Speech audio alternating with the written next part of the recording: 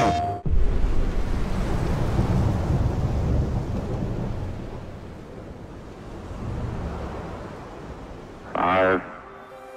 4, 3, 2, 1, 0.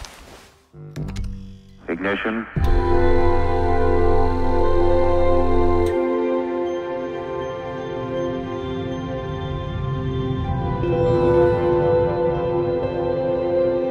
The story of Deliver Us Mars is gonna be awesome. Is the ambitious sequel to Deliver Us to Moon. It takes 10 years since the Fortuna mission.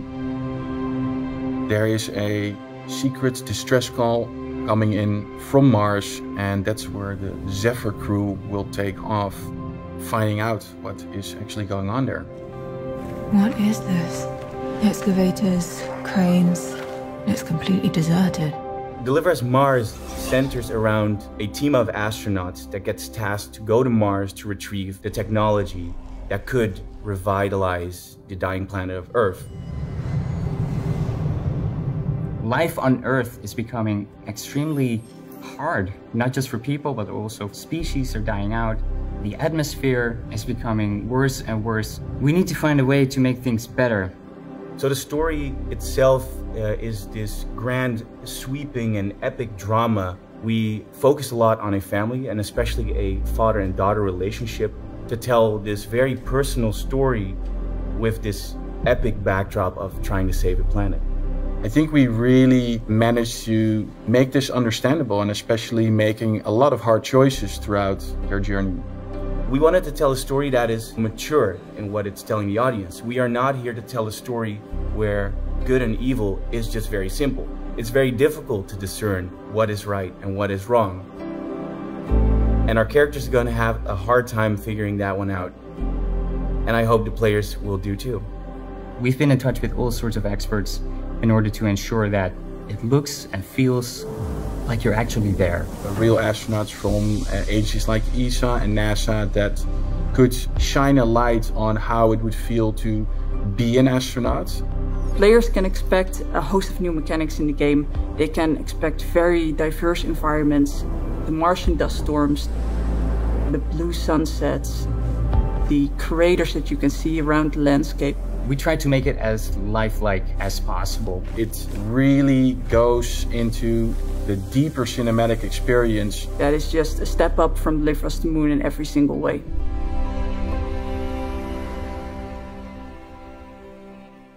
The gameplay experience changed a bit, but we really wanted to stick to the core of what made Deliver Us to Moon Deliver Us to Moon.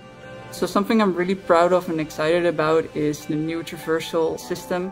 It has got a new character controller and a climbing system, which makes it really cool to go over the surface.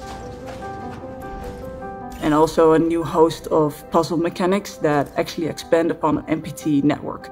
And we really made that into a collective puzzle mechanic set. In order to know what it is like to be there, we've looked at all sorts of things.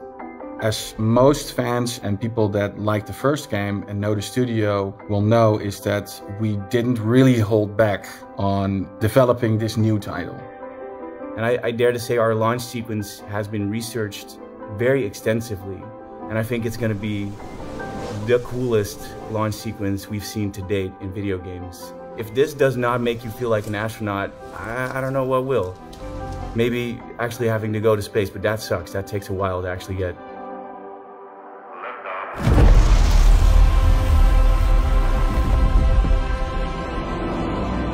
We experience sound on Mars in a very different manner.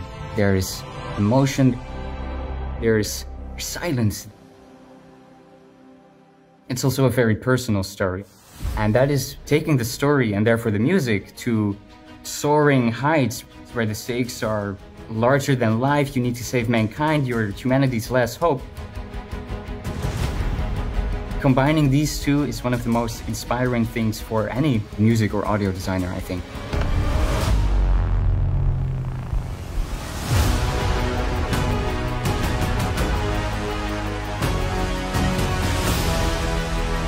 My granddad made telescopes to have people view the moon, And I'm literally trying to get like young people, but people that love games, to see Mars through video games.